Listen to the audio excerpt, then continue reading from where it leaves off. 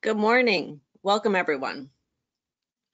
My name is Beth Capellas, and I'm the marketing manager here at Triangle Microworks. I'd like to welcome everyone to our latest webinar, Simplifying Secure Routable Goose and Sample Values. Before we get started, I'd like to go over some housekeeping items. The webinar is scheduled to be 1 hour long. We typically get a large amount of questions, so we're happy to stay on longer to answer as many questions as possible. With that said, I'd like to encourage questions throughout the webinar. Since the audience is on mute, please go ahead and submit your questions using the webinar menu under the section titled Questions. You can start asking questions as soon as you have them. Go ahead and just start typing them in. Do not feel like you have to wait to the end.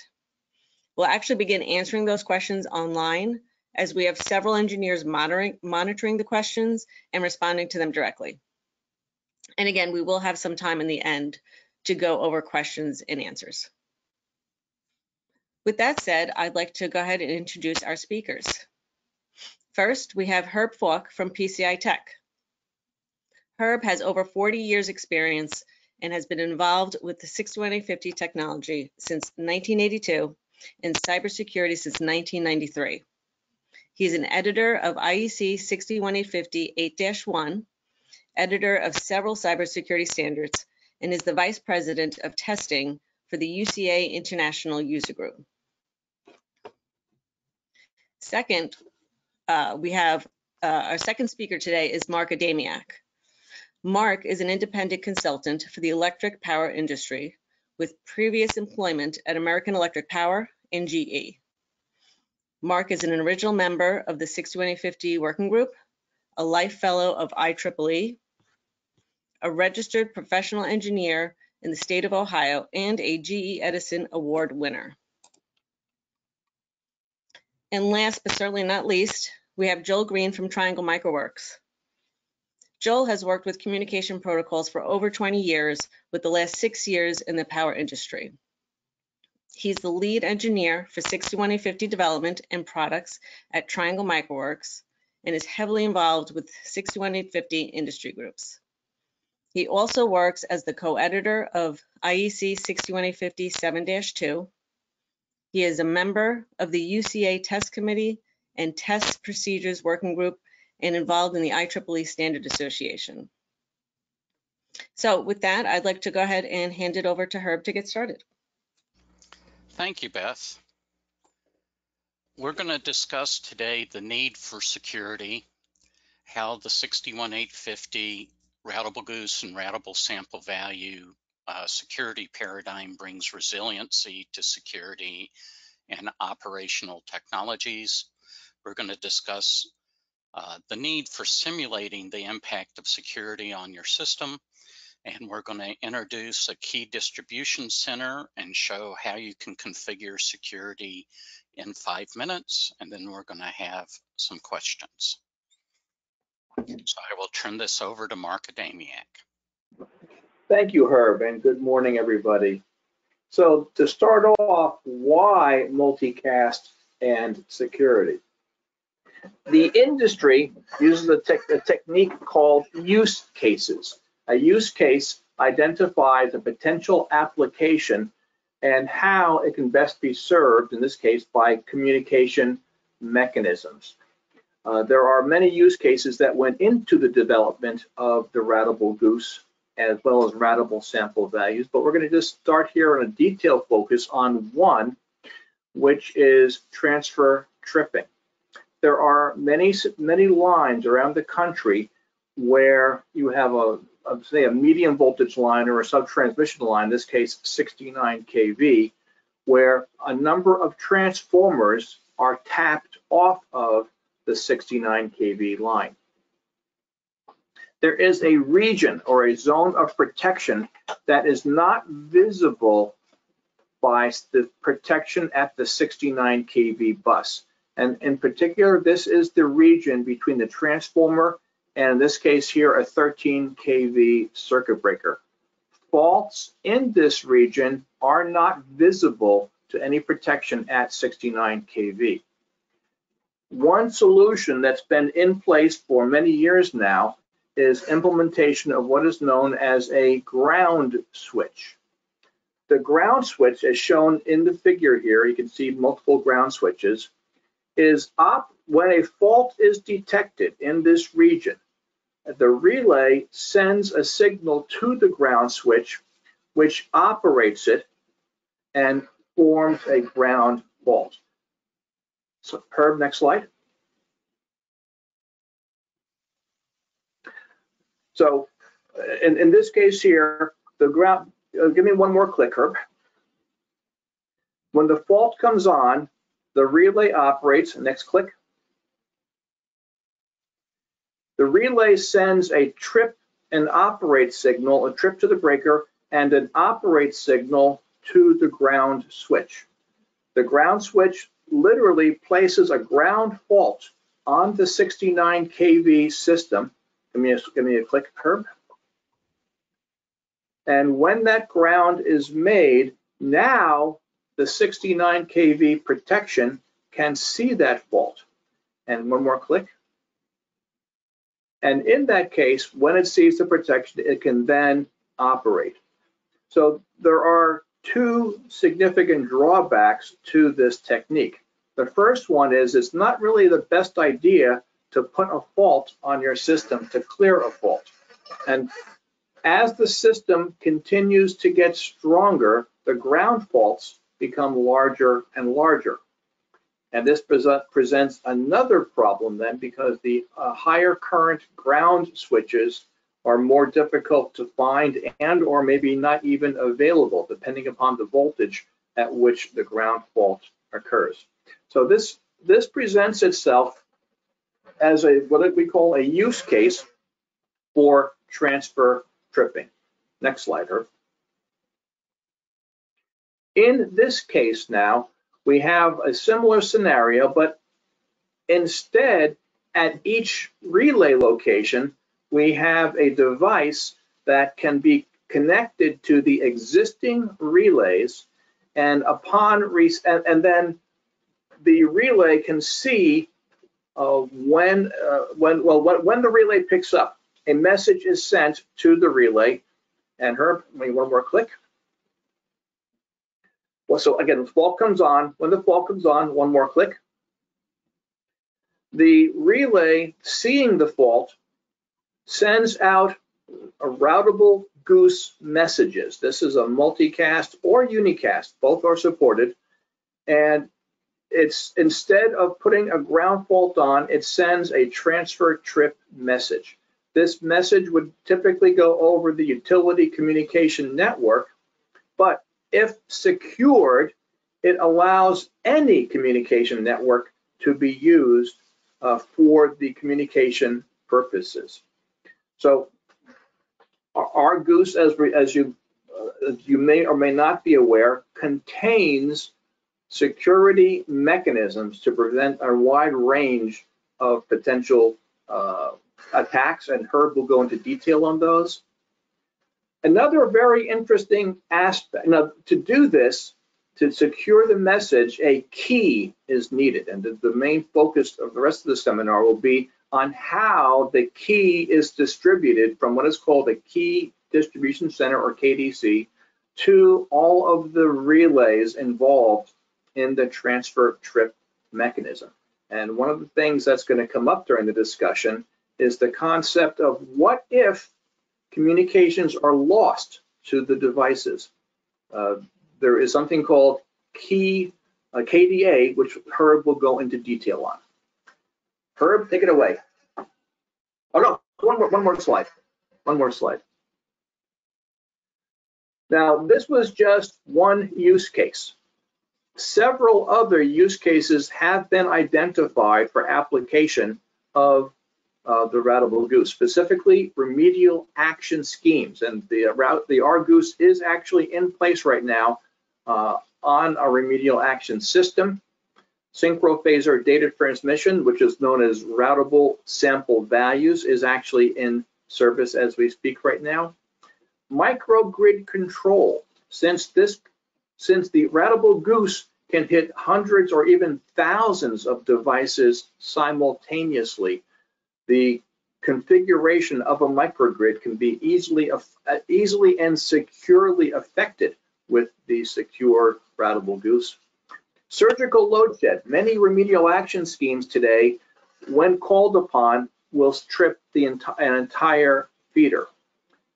But if you look at household load, being able to dynamically trip, say, an air conditioner, a pool pump, a dishwasher, a dryer, this would be called surgical load shed, and it could be effectively removing a significant part of the load without affecting day-to-day life.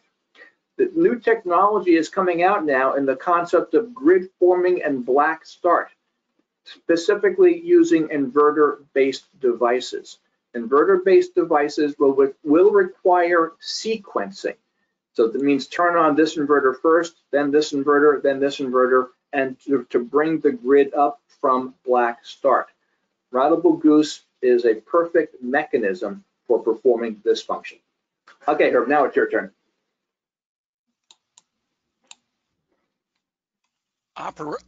Excuse me, frog in the throat. Operational people typically look at security with some degree of apprehension, especially in regards to their focus versus IT's focus on threats. What you see on the left-hand side is the operational technology typical priority of the list of threats that need to be countered, which is people tampering with the packets, hackers injecting packets that aren't supposed to be there, which is spoof or replay, packets needing to be authenticated, and lowest on their totem pole is the need for information leakage protection and confidentiality. As Mark talked about, Routable Goose, Routable Sample values, and even the Layer 2 Goose and Sample values have been updated to support security that counter these threats based upon messaging authentication codes, public key infrastructure certificates, and the distribution of common keys for signing and for encryption. For those of you who don't know what a key is, it's a big number and it's generated with what is called cipher randomness. The theory is they do not repeat. There are two forms of encryption that are in typical use today. One is asymmetric and the other is symmetric encryption. In asymmetric encryption, the owner of the key pair has a public key that it gives to the publisher and a private key that when the publisher encrypts with the public key, only the holder of the private key can decrypt it. This works for peer-to-peer client-server relationships, but as you can see in the top part of this diagram, the inability of the second node here to decrypt the published message is a problem with multicast, and it cannot decrypt the published message because it does not hold the private key, and private keys should never be distributed to other non-owning nodes. There's another technology called symmetric encryption where there's a group key that is managed, which is distributed to all the members of the publication group. The publisher publishes and encrypts the value using the group key. Any member that's been provided the group key can now decrypt that message. So this is the mechanism that's used by Routable Goose, Routable Sample values, and the 61850 multicast security. One of the other issues that operational people typically have is what happens if I lose security. The 61850 multicast security starts addressing this resiliency issue by delivering two sets of policies and keys in one distribution. And the policy specifies how much longer the key provided is valid for, the encryption algorithm to be used using that key, the authentication mechanism, in other words, the signature or the MAC algorithm, and an activation delay. The activation delay allows for an overlap between the current and the next policy and keys to actually overlap. So if there's been a group member that hasn't quite gotten the notice of the second key pair, it can still operate for a while. The next thing that's been added to really improve resiliency, as Mark talked about, is key delivery assurance. It's the responsibility of the Key Distribution Center to track the percentage of group members that have acknowledged the key delivery. Once a certain percentage level is reached, it can tell the publisher that when it is time to rotate to the next key, the group is ready to use those keys based upon that percentage. It is noteworthy that it's almost impossible to reach 100% members of a group being updated with the new keys in an operational environment.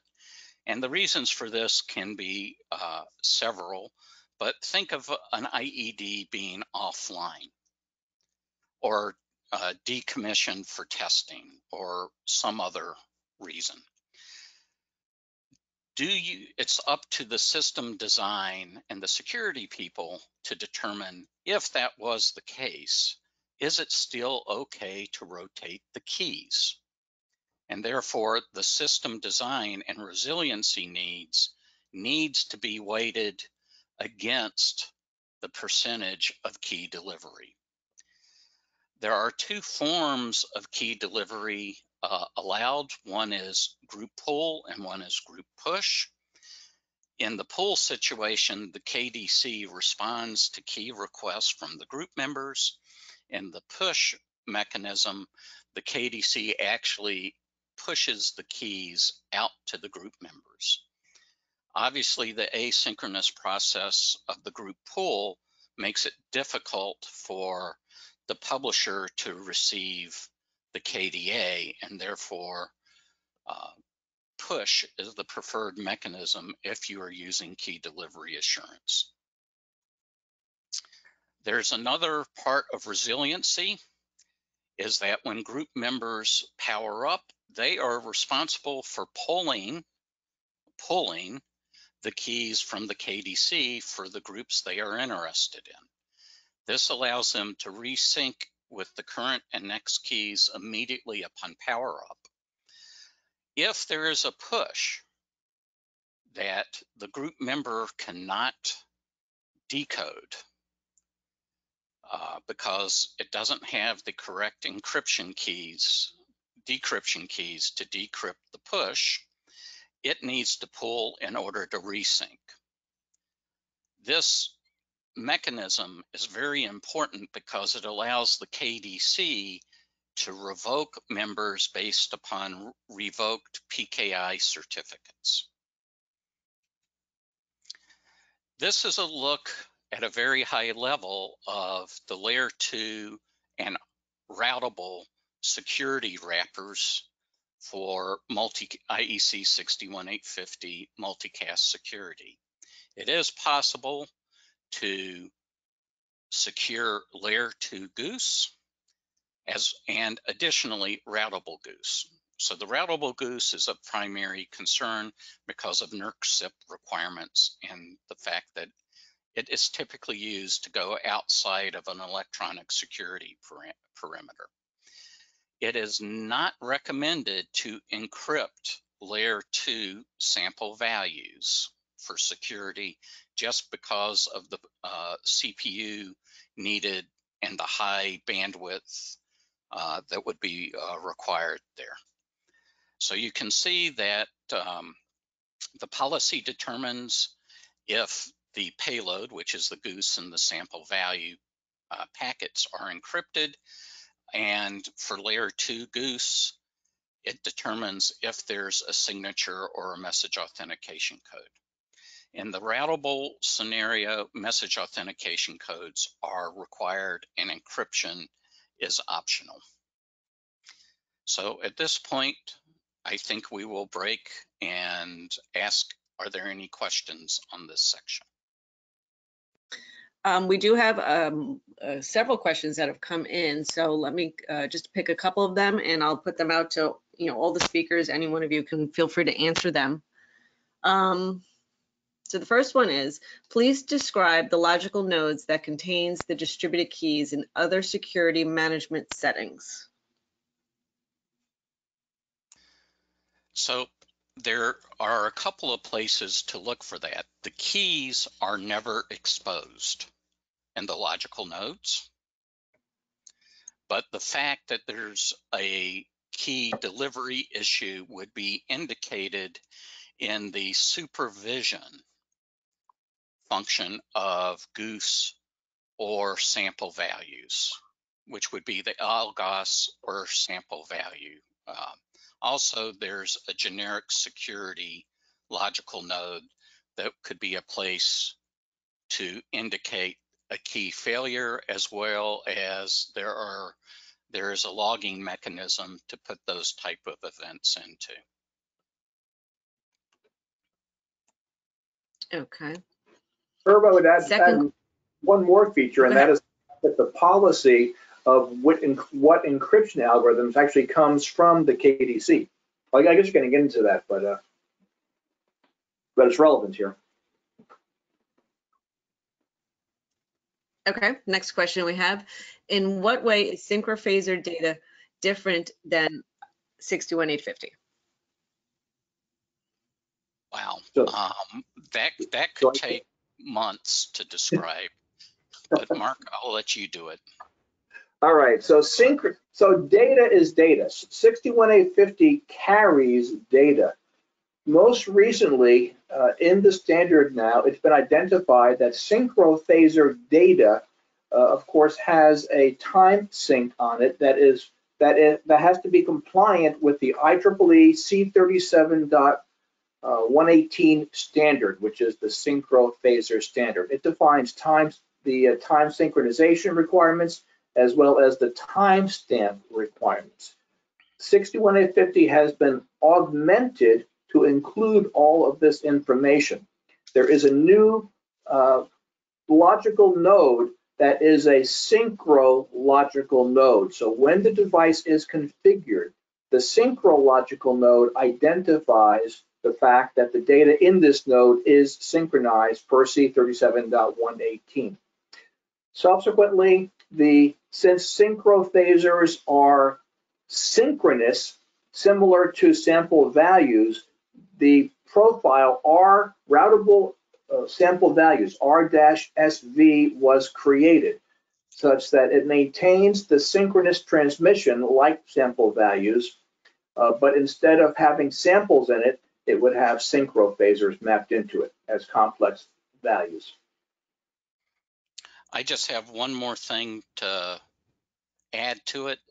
C37.118 has two parts to it. One is part 1, that is the measurement technique to generate synchrophasers.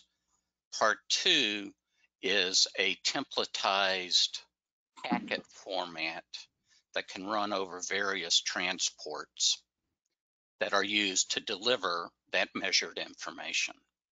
61850 and the routable sample values can define what's called a data set to transfer the synchronized measured data just as if it was normal data in a secure and standardized fashion. Okay, All right, guys, thanks for that very detailed answer. I would say at this point, we do still have a lot of questions coming in. Keep the questions coming. We will get to them, but to make sure we can get through the presentation, Herb, why don't you pick it back up? Actually, this is Joel that needs to pick Oh, it up. I'm sorry. Yep. Thanks, Beth. Good day, everybody, wherever you are in the world. I'm Joel Triangle. I'm going to talk a little bit about how to test these systems. As Herb mentioned at the beginning of the presentation, OT and IT staffs in the utility industry are inherently in a state of conflict. They have different goals in their job descriptions, and security tends to land straight in the middle of that conflict quite often.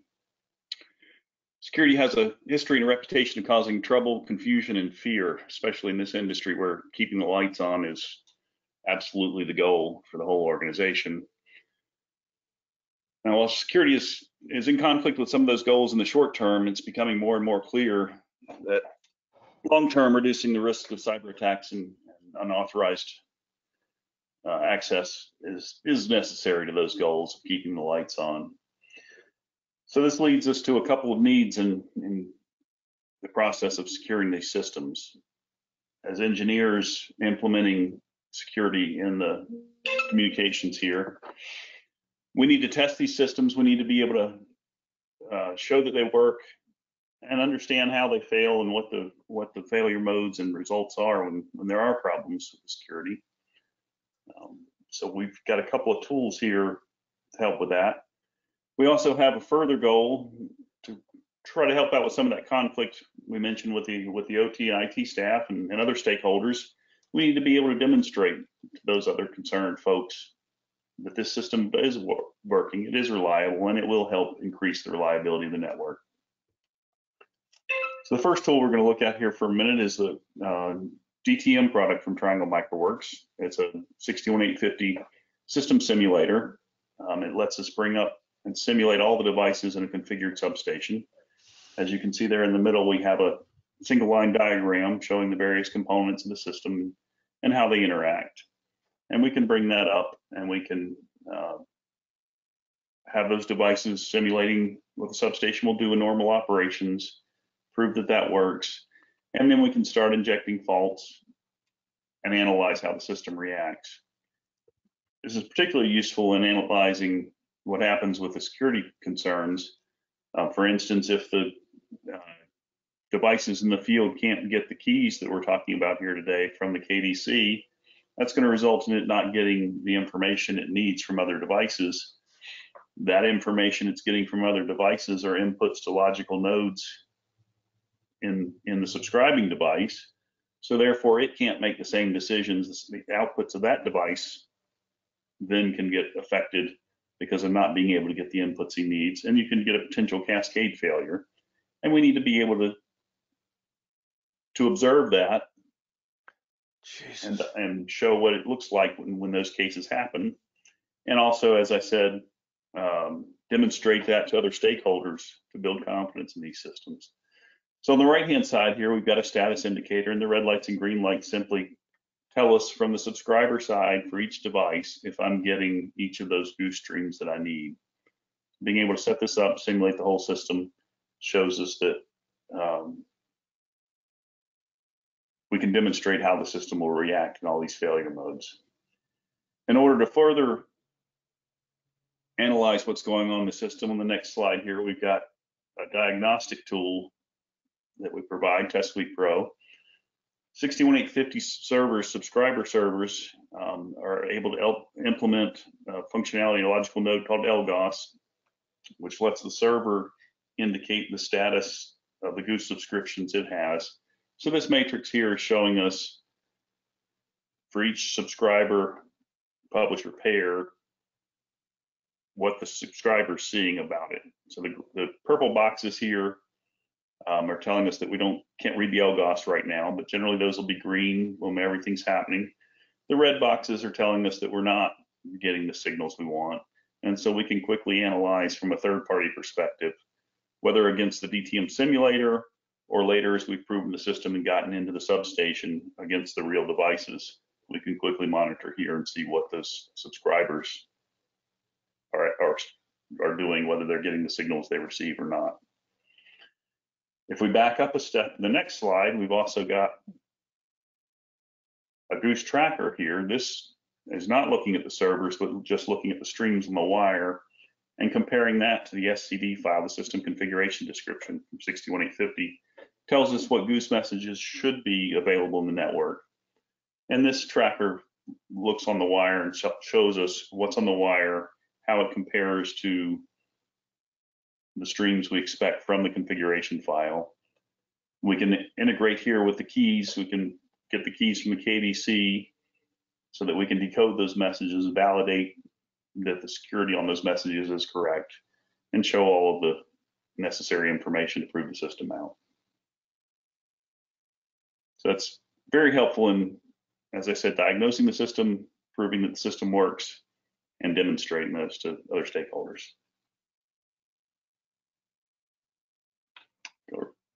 Any questions on that? Okay, I'm not seeing any questions come in specific to the tools, but I will go back just to cover some of the earlier questions that were asked so we can get to some of them. And again, this is open to all the speakers. How do devices get their initial certs? Are these provided by the manufacturer?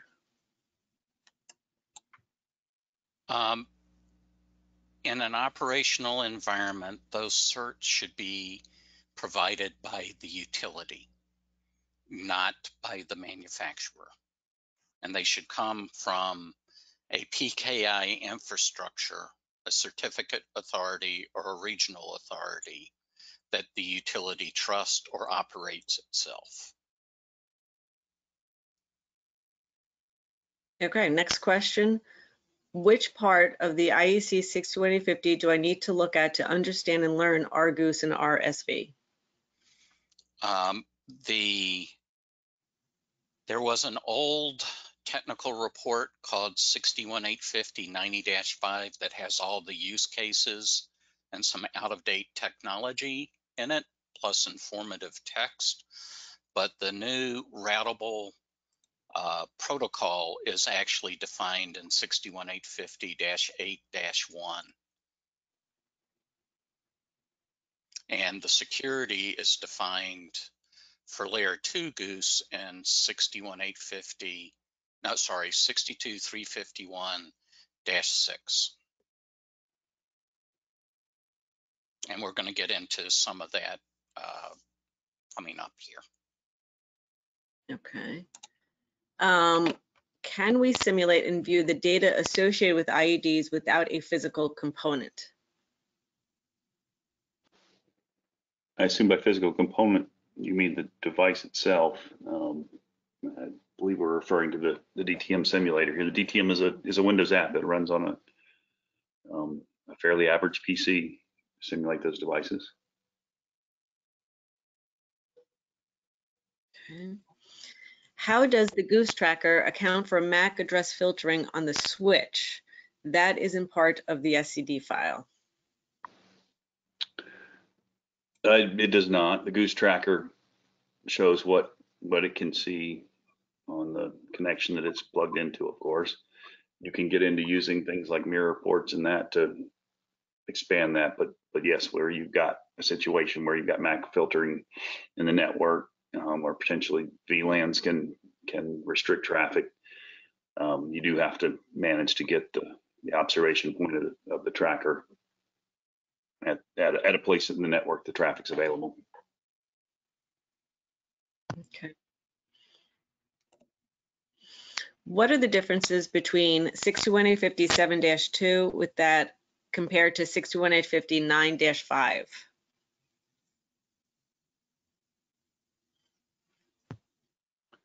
I don't believe there is a 9-5, 90-5 or 9-2. I'm not sure which we're referring to there. It's got coming in 9-5. Whoever submitted that question, if you want to send a clarifying, no, 90-5 is what he's referring to. Okay, 90-5 was the technical report that laid out the original implementation. And Herb, you can feel free to jump in anytime here. Herb was one of the authors of that paper, or that TR.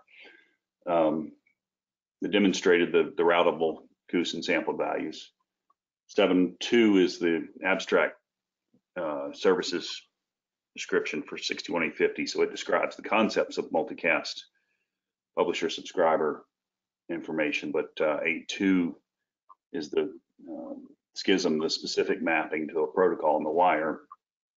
It provides the information for the layer 2 goose traditionally, and now with the amendment 1 of edition 2, it has absorbed the information that was in 90-5 with a few updates for the routable protocols.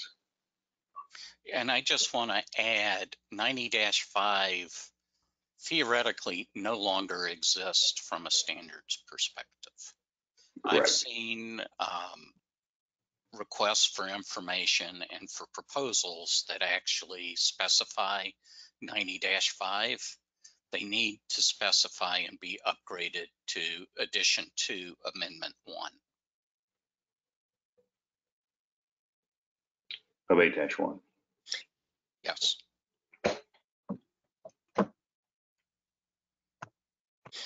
Okay, with that, I would say we'll put the other questions on hold for now and address them a little bit later if you want to go ahead and get back into the presentation. Okay. One of the primary fears of both IT and OT people is how much effort does it take to configure and maintain security. So at the tail end of this section, we're going to demonstrate how you can configure key distribution in under 5 minutes. And we're using a new product called Garibaldi. It's from PCI Tech, and Triangle Microworks has the rights to resell it. And we're going to concentrate today on the 61850 key management aspect because we're talking 61850 today. The concept in key distribution is the keys are delivered over what's called a security management plane.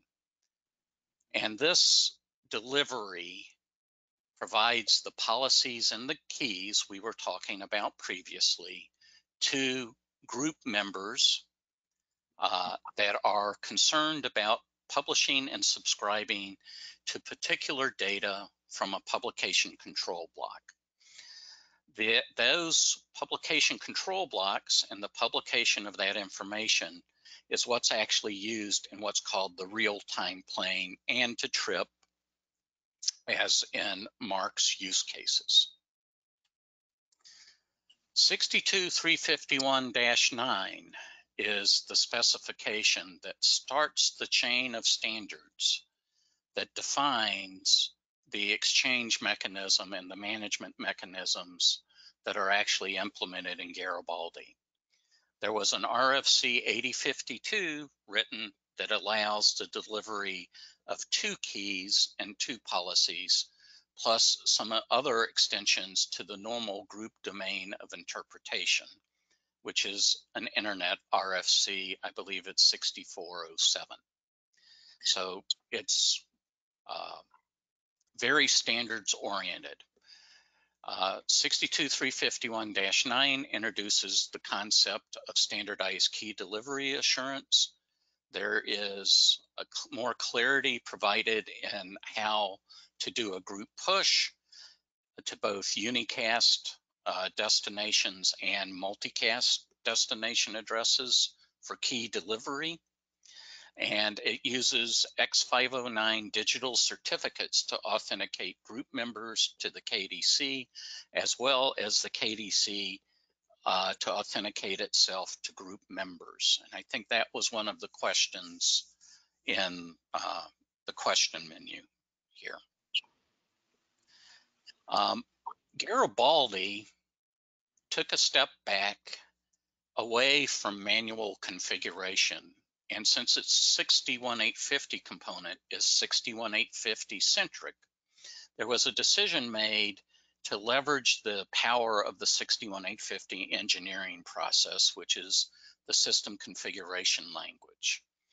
And the reason that decision was made is the system configuration description file contains the communication addresses of all of the IEDs in the system, the destination of the data that's being published, all the destination addresses for the Goose and Sample value publications, all the control blocks, and actually allows you to express who are the subscribers for each publication control block.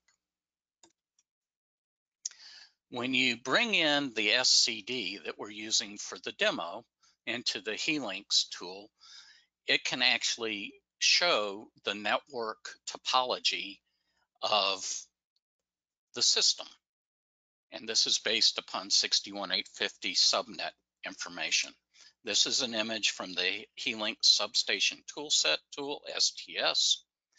And you can actually see here the destination addresses for Routable Goose and Layer 2 Goose. And unfortunately it's cut off, but you can see that the L92 IED is a subscriber for this Goose control block and Routable Goose. And you'll see a different representation of the same information in the GUI of Garibaldi. The way the subscriptions are defined is here in the SCD file is a Goose control block. These rows that contain IED names actually reference the names of the IED, other IEDs in the SCD file, and these are the subscribers for the data that's being published by this control block.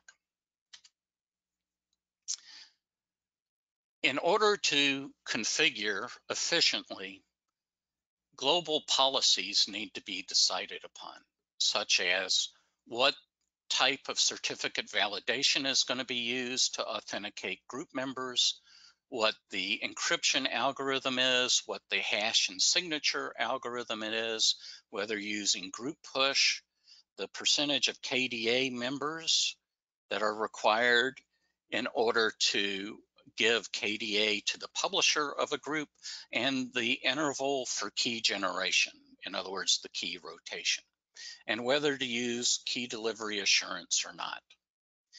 These global policies are enforced upon import of the SCL file. Garibaldi does allow you to change the individual policies per publication group, but if you can get close with the global policy, you shouldn't need to change the individual policies. So this is where you select group push or group pull. It's advised to use group push because KDA adds another protection for resiliency.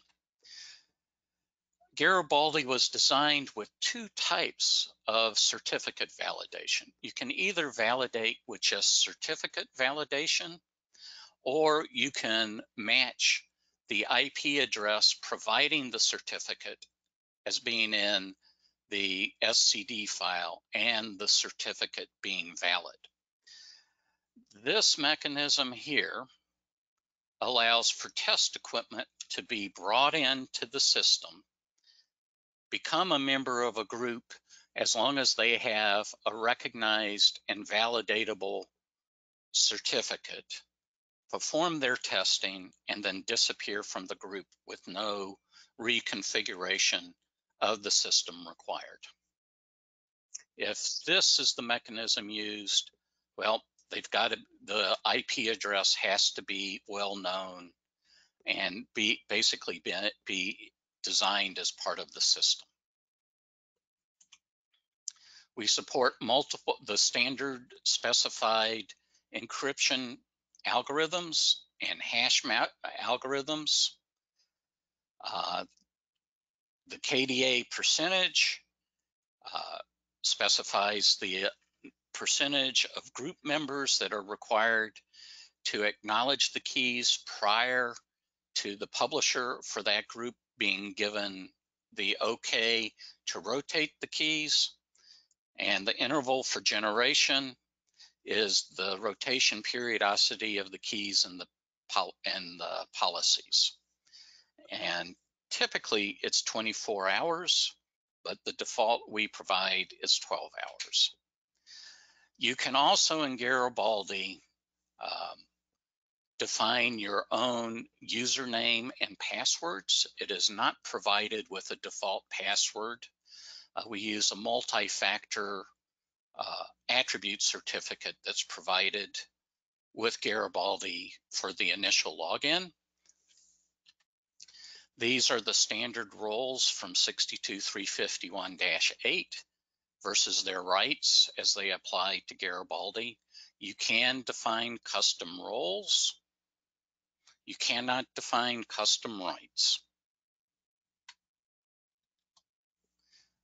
In order to validate certificates from group members, the certificate authority or regional authority public certificates need to be loaded into Garibaldi.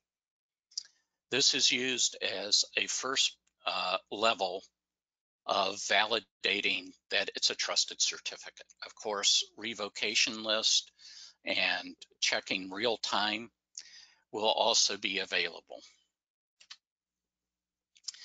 In order to allow Garibaldi to negotiate the secure channel to deliver the group pool keys, and the group pool of keys, and to allow the group members to validate the KDC, you must also upload an identity certificate for the KDC into the KDC. So what are we going to see in the demo? We're going to see the login. We're going to see the configuration of database credentials. We're going to create some username and passwords, as well as defining a demo user login.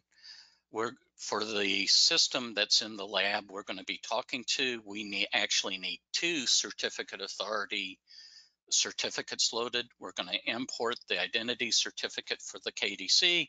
We're going to import the global policy and then import the SCL. And this, if you gather all of your information and plan ahead, this is definitely achievable in under 5 minutes, but it requires planning. So what to expect? Our starting point is that the GE UR relays in the lab have expired keys. When we finish the configuration and 1 to 2 minutes later, we would expect that the GEs actually show that they have received their keys and are communicating. At the endpoint, we would expect, and this is a Garibaldi display, that we would see that an IED which is the publishing IED here, has been delivered its key, and all the group members, and there's only one in this group, have been delivered the required keys. So basically, we've met 100% KDA, and the IED has been told it's okay to rotate the keys for this particular publication group.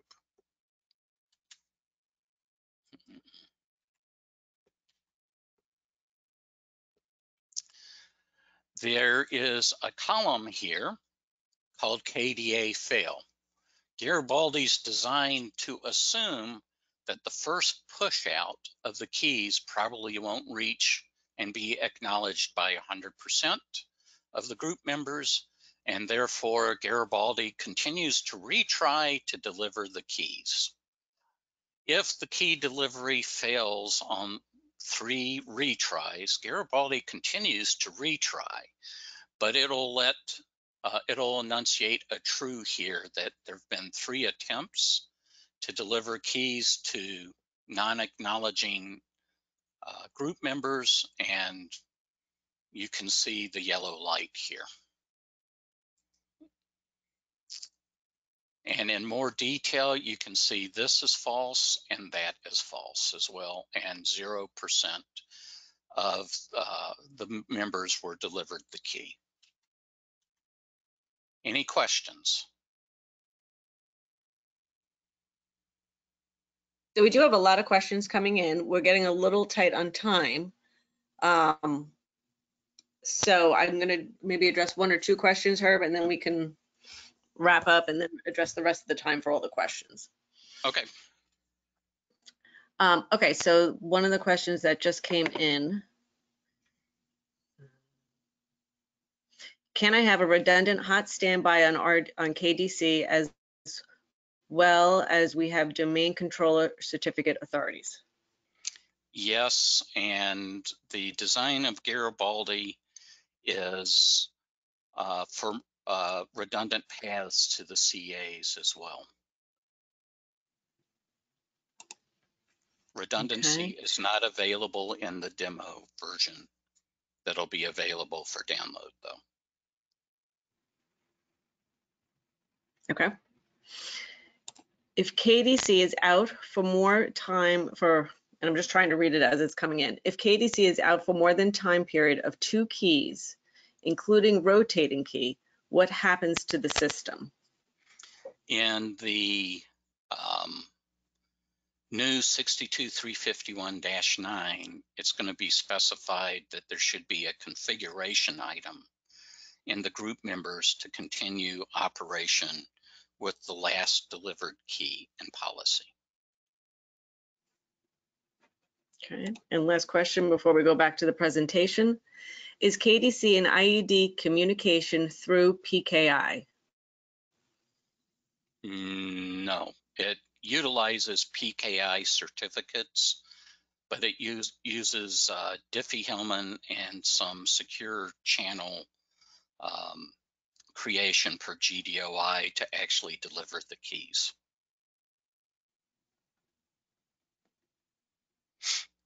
Okay, so we still got questions coming in and answering them online. If you want to, we can wrap up the end of the presentation, Herb, and then we can address the questions.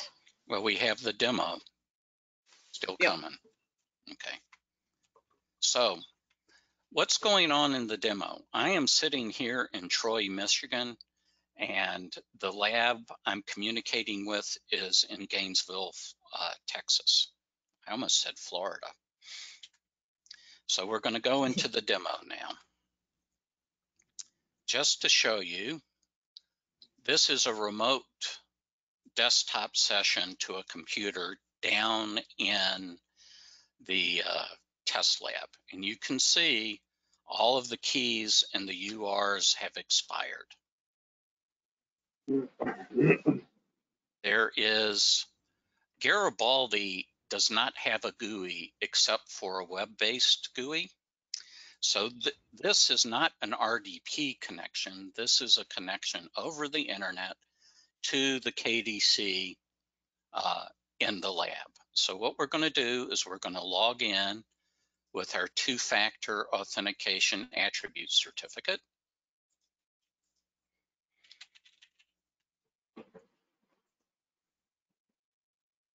We're going to configure the database that we are going to connect to and what the mechanism for authentication is. And this is SQL Server. We test the connection, we save the connection, and now we can go in and configure some information regarding the demo and the location, and we're going to call this SNARK1 just to be consistent.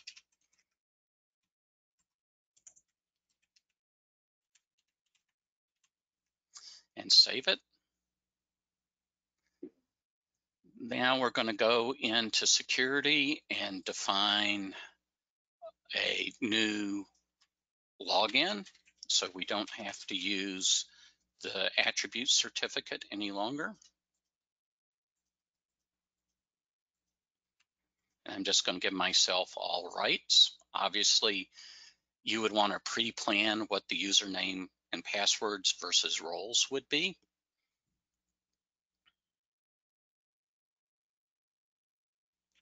Now we're going to go in and load our certificate authority information. And remember, we need 2 for this lab.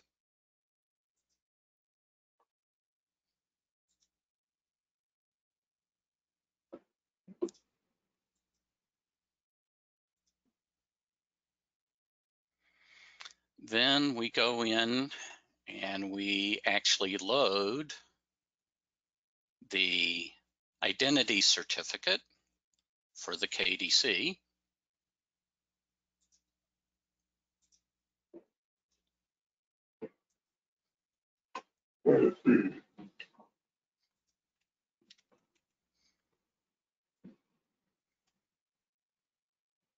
Now we can go into the global policy, and we'll set this to 15 minutes. We'll set this to 50%. We will set this to group push. We will set this to what the relays support, and we will turn on KDA. Now at this point, we should be ready to import the SCD file, which describes the system as you saw in the previous slide. These filters down here specify which type of control blocks this particular instance of the KDC is going to manage. So we are going to go in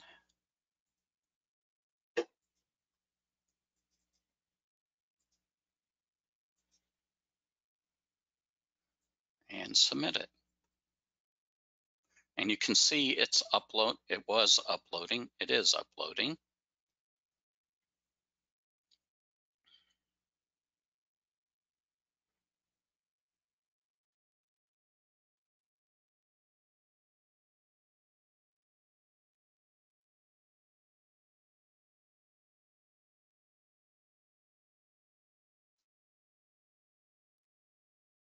And now we are 100% configured. In 2 minutes, the KDC will start trying to deliver keys.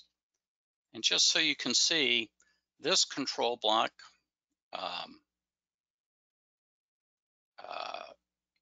is not being managed.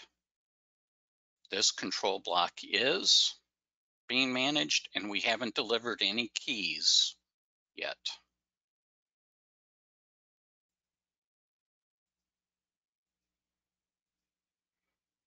There are also some other nice menus, which are system status menus. Tells you how long the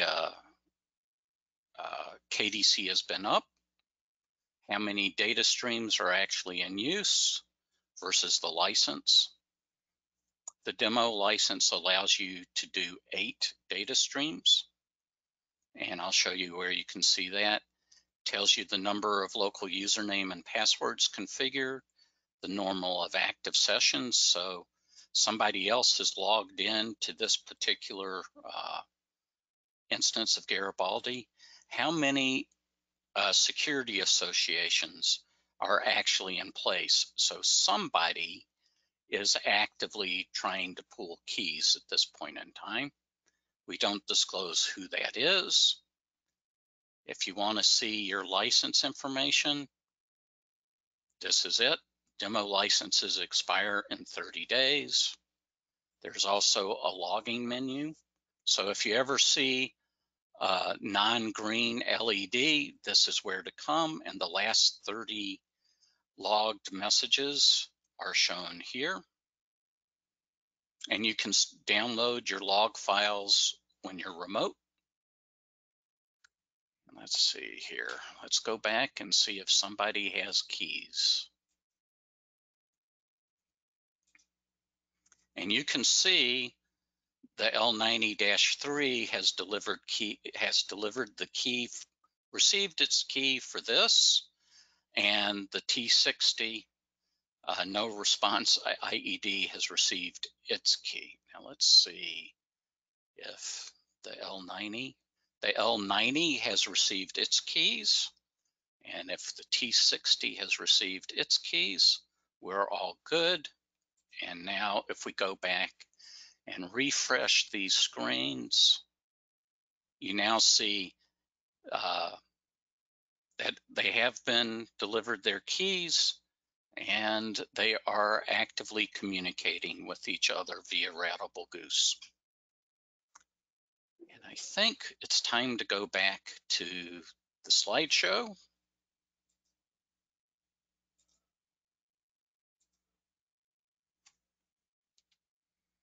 So in conclusion, Goose and Sample value security is real and can be managed because there's a KDC available for it now.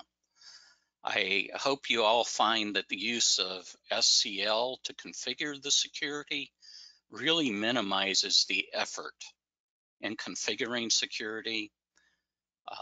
Testing and monitoring tools are available, and it's time to start planning how you can benefit from this combination.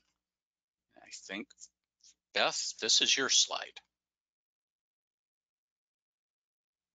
So that does bring us to the end of the actual presentation and demo. So what we're going to do here is open it up to a question and answer. But before we do that, I just want to let everyone know the webinar will be posted at our website at trianglemicroworks.com. It will be on the homepage there. You will also get a follow-up email right after you sign off of the webinar with a link to a recorded version of this webinar. You'll also get a quick survey. It's only about 5 questions.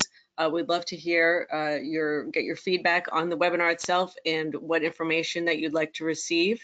If you do respond to the survey, we will send you this presentation as well as the full question and answer spreadsheet. We got quite a few questions coming in today, so I think it'd be a great piece of information. So please respond to that survey. And then certainly feel free to email sales@trianglemicroworks.com for any questions that you have or anything else we can help with. Or to request a download of a demonstration version of the KDC. Yep, absolutely.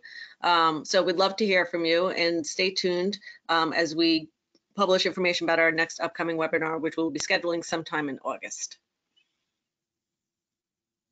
So with that, anyone that wants to stay on, we have run out of time, so I understand anyone that's got to jump off, but anyone that stays on, we will start to go through the question and answers.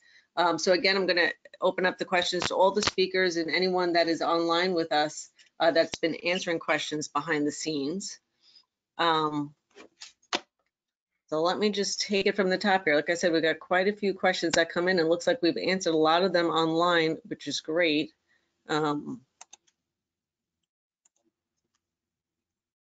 Okay. What happens if an end device never gets a key? Will it not do its function? If it's got to communicate with other devices that have received their keys, it won't be able to do that. But except for communication issues, it will be able to do its function. Okay. Not all IEDs on the market have functionality to push and pull keys. What advancements required from an IED development aspect? I know there are several stack vendors actively working on getting this capability into their stack. Triangle Microworks is one of them. And I would suspect that once this capability is embedded in the Triangle stack, the OEMs of that stack will get that capability and be able to put it into their products. Okay. Next question. I have one other thing. Mm-hmm. The market gets driven by utilities requesting this capability. So if you want it, request it of your vendors.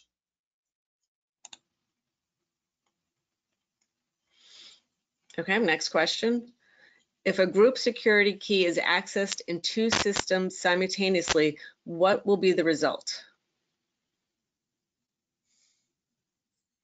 I gotta honestly say I don't understand that question. Since it's a symmetric key, and keys are not shared between groups. Not sure how that would happen. And the encrypted channel for each group delivering the keys is different. So if they've got a clarification to the question, Beth, that would be great. Okay, so that question just got submitted. So if you want to provide some additional information, we can go back to it. Next one that just came in, can you provide an example use case for routable sample values? Routable sample values is really for synchrophasers. There have been, you can actually embed the synchronized measurement information into routable sample values and deliver them in a standardized and secure mechanism. There have been a lot of utilities that have, whose IT staffs have raised the specter of how do you secure merging unit communications within a substation, which would be the layer 2 sample values. And this would allow you to authenticate those packets as well. Okay. Does this security cause a delay in either the RGoose or RSV messages? Well, RGoose and RSV have a requirement for a signature on them anyway. So of course, if you encrypt in the IED prior to publication, there is a delay. And I think, Mark, you actually have some numbers, but it's in the hundreds to 500 of microsecond range if you decide to encrypt. Correct. Now, having said that, RSV and RGoose have the ability to significantly expand the data set up to 64,000 bytes. So encrypting of 64,000 bytes would add a much more significant delay. But on a normal Goose message, maybe with 30 or 40 or 60, even 64 data items, authentication takes only about 500 microseconds end to end, as well as the encryption would take about the same amount of time. Now, I don't know if this kind of answered that question a little bit too, but how much time delay does authentication and encryption add to end-to-end delivery of RGoose messages? 1 millisecond or less. And that's from an implementation, by the way, actual numbers. Okay. How do you send an I think that's also with more crypto cores coming out in new devices, that number is going to drop substantially, by the way. Sorry, Beth. That number is based on the calculations being done in a crypto core. Okay. Go ahead, Beth. Okay, next question. How do you send an IEEE C37.118 sample data directly into it? It's got to be mapped into 61850 data objects, and there's an IEEE standard report on how to do that. Mark, do you know what the number is off the top of your head? It's a report, so it's not a standard, so it's not a C37 number. So there'll be a TR report in the IEEE world, and I do not know what that is offhand. But the report is freely available. Okay, next question. Do you use OpenSSL or Wolf SSL? No. It's simple. Okay, next question. Are we able to see the data transfer timings? Of what? The key delivery or Routable Goose? If that question, Goose, who just responded.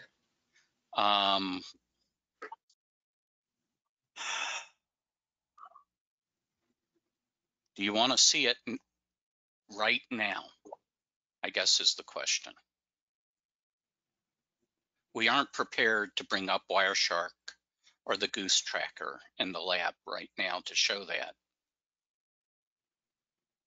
I would point out that if assuming that there is GPS or synchronized timing between the two ends, timing can be measured by looking at the transmission time versus the arrival time of the message, and you would get your latency calculation that way. Okay, I think that answered the question. He responded okay. Next question.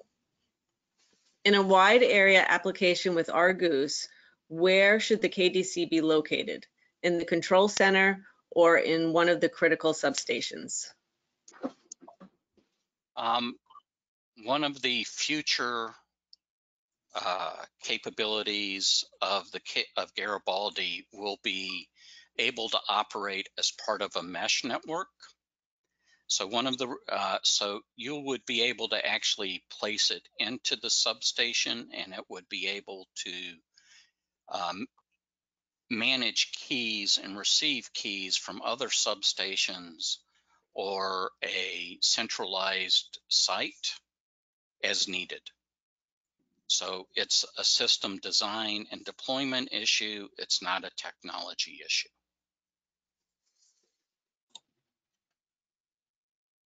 Okay, next question. Would RSV be a viable approach for line differential protection? And if yes, do you know of any deployments and where this is already up and running? So I'll take that on, and the answer is yes, it can be, but the point I would make is that now makes your differential protection dependent on GPS. There are other implementations that work today without requiring GPS. And so it really becomes a philosophy question as to whether or not you want to have your differential dependent upon GPS.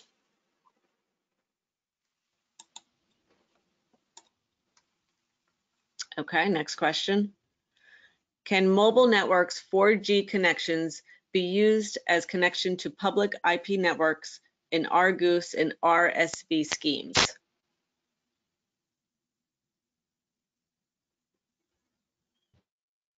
I don't see why not, Herb. I don't either. It needs to support UDP multicast. That's the requirement. Right. In theory, it should all work, but we have seen some issues with some routers on the market. 4G aside, some Ethernet routers have some implementation issues, so it should be tested, but it should work. Yeah, we've actually seen some problems with some firewalls with it too. So. That's where it's going also, firewall issues. And the routers out there need to support the protocol independent multicast, PIM. Yep. But the media itself should be able to support it.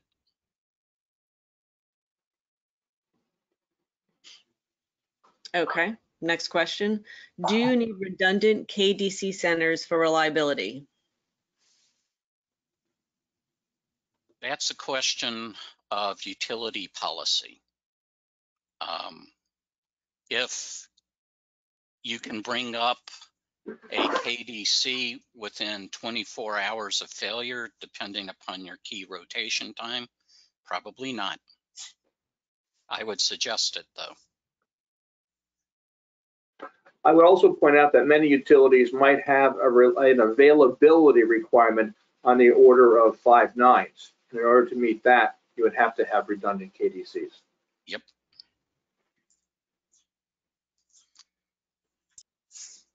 Okay, next question. Is the key delivery method standardized or is it proprietary to Garibaldi? It's standardized. Internationally. Yep.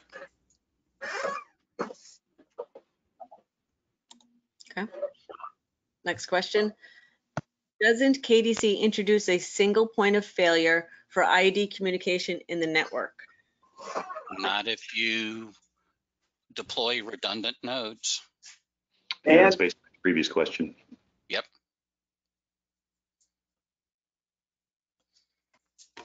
One of the reasons KDA was developed was to address those issues.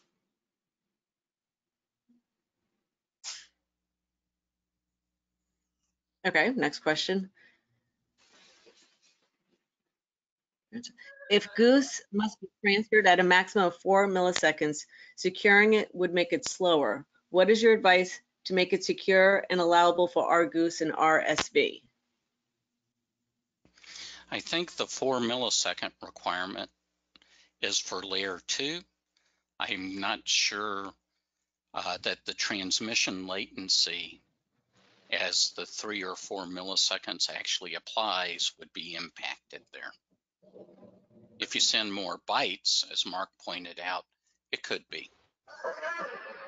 But you've also got that. That's also the protection class for Yep. Goose, which probably isn't appropriate for RGoose. But our Goose still meets that protection, can meet that protection class if the message is not terribly large. And you can constrain the network. Yes. If you're sending it over the open internet, for example, worst case, you can't prove that. This is true. I did it on a back-to-back network. But back-to-back, it's on the order of 2 milliseconds. Right. I'm just pointing out there's some variability in the network that comes into play there.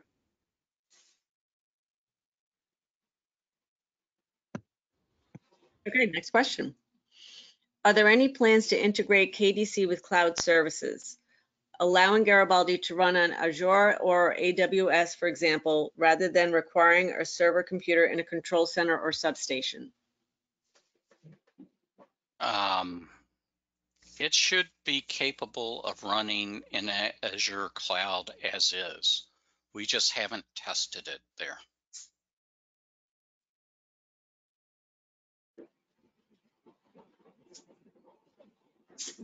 Okay, next question. Does Garibaldi support layer 2 Goose SV security as well as it only RGoose RSV? Those switches, if you say to include layer 2 Goose and layer 2 SV, Garibaldi will manage the keys for those streams as well.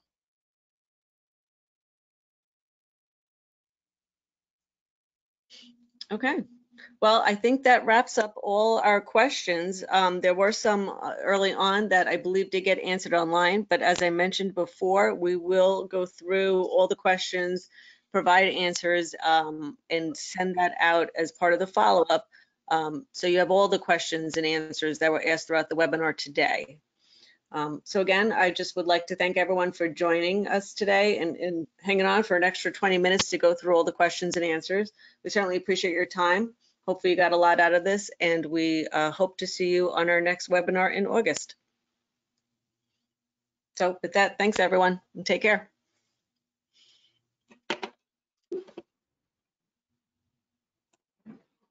Thanks.